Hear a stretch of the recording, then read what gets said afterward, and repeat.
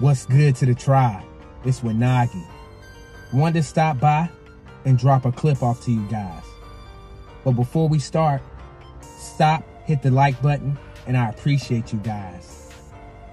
I hope everybody's safe, secure, and as healthy as can be. And again, stop and hit that like button before you continue the video. Appreciate you. But I'm talking about what I always talk about. What I've been talking about for years now. And we can kind of see stuff coming to, I don't know if it's a head or what it is, but stuff is actually moving and progressing. You can see it now. Everybody's talking about their lineage. Everybody's talking about their relatives. Everybody is talking about where they're from and where their ancestors were from, which is an awesome feeling right now. Because like I say, years ago, people wasn't that much on genealogy at all. I remember people saying bump genealogy, F genealogy. Why do everybody always talk about genealogy? Oh, them some bougie Indians over there. They part of a tribe because they know their genealogy. So it's just crazy now seeing everything unfold. And I've watched it unfold. I watched it unfold. It was crazy because I was the other day just going through old videos and re-listening to myself years ago. And it's crazy because I'm kind of still on the same message. Genealogy is the key. And I've been hearing backlash about genealogy is the key. I've been hearing people talk about it, which I don't give a fuck. Because I know genealogy is the freaking key. It's no group of people out here as far as genealogy is the key. There's no group of people out here pushing that. That's just a phrase that I made up a long time ago when I was ghost in the chats. And I'm pretty sure people can remember that. And if you do remember that, definitely drop a comment. But I'm sitting here looking through these old videos, and I have a lot of videos on private right now. A lot of videos on private just for whatever reasons, or not being able to be showed on YouTube or whatever. But I started to see some of my old genealogy videos where I was actually showing relatives, actually putting out records, actually doing things like that. What's good to the tribes? Genealogy story number 1. Figured I'd bring a couple stories from my lineage. I have a couple trees out here and there. We'll get it in. I'll bring you stories just to show you how important it is to research yourself back. Everybody's talking about genealogy now, but how many of us are really doing it? How many of us have boots to the ground actually seeing if they're real American Indians? And this is back in the time, if people were following me back then, me and Lex Will kind of had a fallout. Which, I'll say this, shout out to that man Lex Will. All right, so a couple weeks ago, tech conflict occurred. And during this tech conflict, I was insulted for things I really don't know, and I made some insults based on these people having channels and not utilizing them for the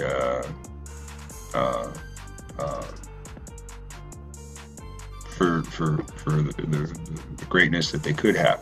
This man added his family, so I recant everything I said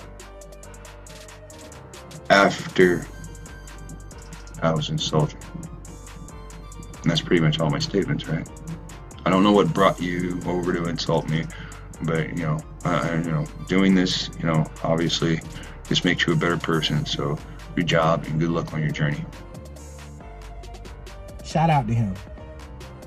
Because back in the day, he definitely lit a fire under me when we were going through. Because we would talk about genealogy, but we wouldn't show it as much. And so I kind of got into I'll say a disagreement. We got in a disagreement and we were going back and forth with other stuff. And I don't want to get too deep into that, but he definitely lit a fire. And that's what made me want to, besides my family, my relatives, my wife, my big bros and everybody else pushing it. But it kind of gave me a little fire to actually put it out there and show a little bit of my genealogy, a little bit of my records, which I still have a couple up here or there. And I kind of took them down because I remember people were saying people were stealing people's ancestors. And I didn't want that to happen to my ancestors. So I kind of put it on private and left it at that. We're all having this talk about reparations and about restitution, about getting land back, getting money back, getting all these things back. And like I say, we can't generalize shit. We can't all go to a courthouse or go to the state or senate or wherever you may have it that we have to take this to and generalize this. If your people came off a slave ship, you have to be able to prove they came off a slave ship or prove they were here during those times. Same way with being an American Indian. If you are from the soil or from the land, you have to be able to prove it. You have to show and prove. That long time ago, we used to have a hashtag prove it. It's not enough to say it anymore. You have to be able to prove this stuff. Can you prove it? Can you prove that you are what you say you are?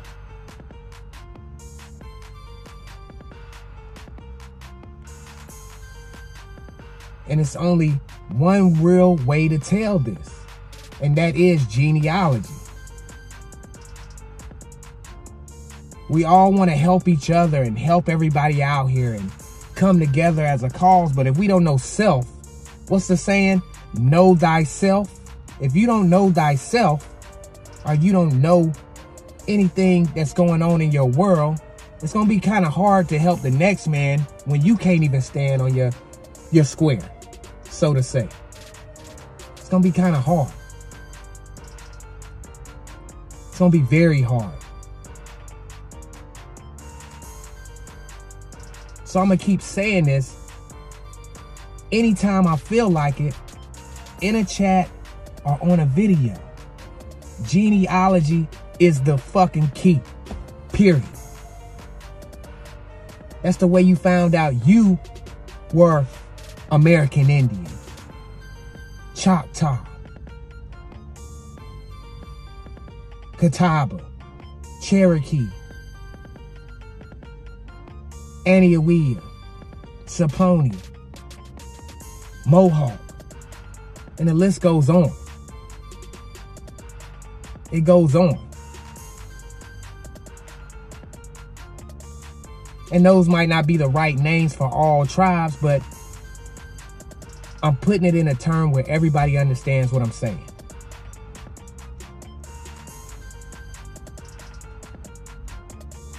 You would not know that you were American Indian or you were whatever tribe you are without genealogy.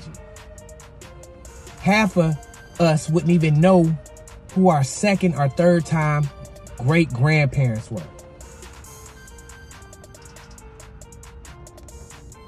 We wouldn't know. We wouldn't know their names. We wouldn't know where they were from. We wouldn't know what they were doing. We wouldn't know what they were doing during that time.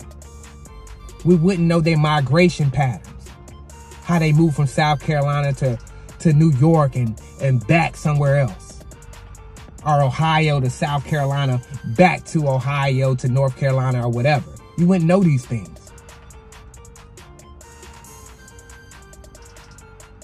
Know thyself. I know everybody is trying to push this along and everybody thinks they have the right answer for how this should be done. But like on a basketball team, a football team, any other sport out here, it's different positions that makes up a whole team. I can't be the point guard and the center at the same time. It's not going to work. It's not going to work.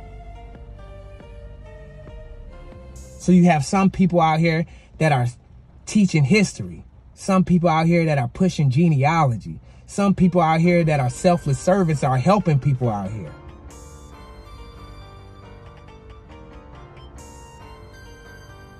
We all see things through different lenses, which are your eyes. We all view this world differently. We view it differently. So what I think might be right, or what history I might know, it may not be right to you.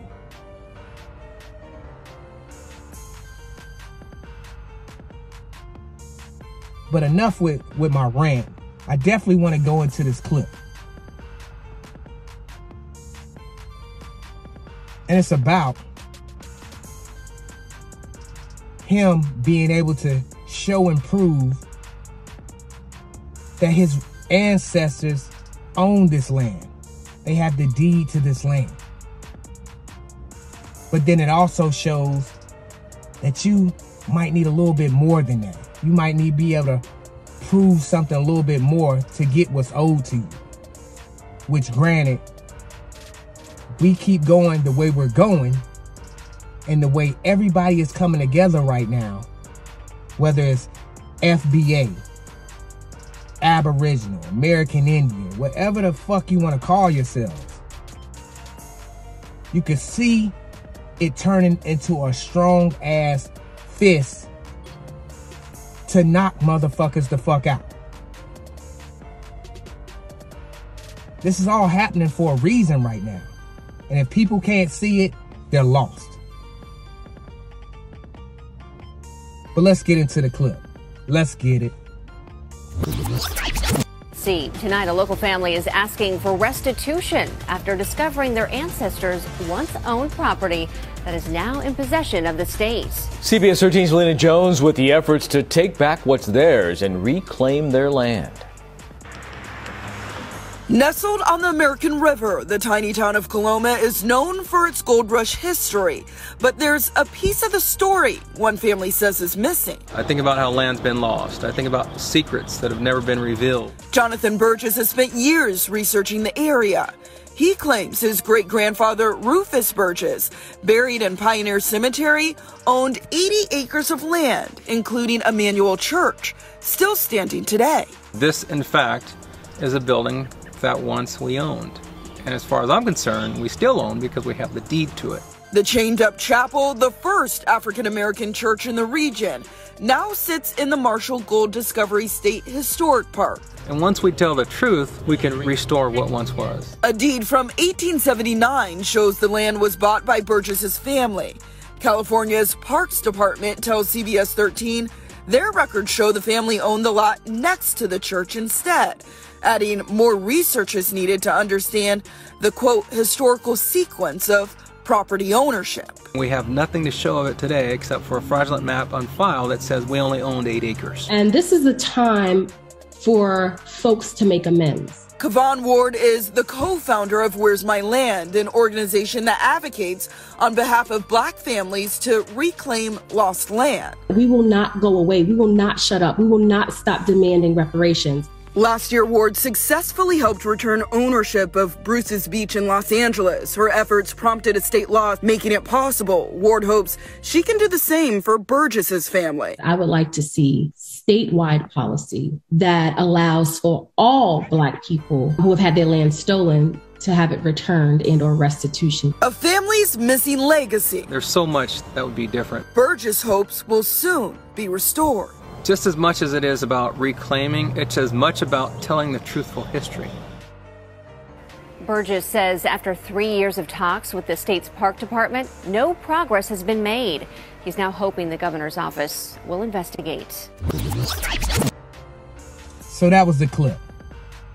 You could see that he had the paperwork that his family did own the church on the land and a bunch of acres. But in their system is coming back that he owned a couple acres and it wasn't nowhere near the church. But they have the deed to the church, which is crazy to me. So just a little food for thought. You want to be able to prove as much as you can who you are, who your relatives were, and what was taken from you. You need to be able to prove this. Stop with all generalizing shit. And that's for Pan-Africans, that's for American Indians, that's for whatever people want to call themselves.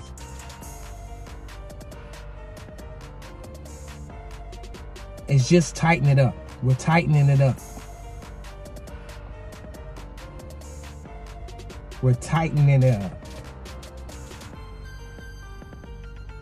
But I just leave you guys with that. I love you guys. Make sure you guys support the channel. Feathers up, tribe up, wise up, rise up.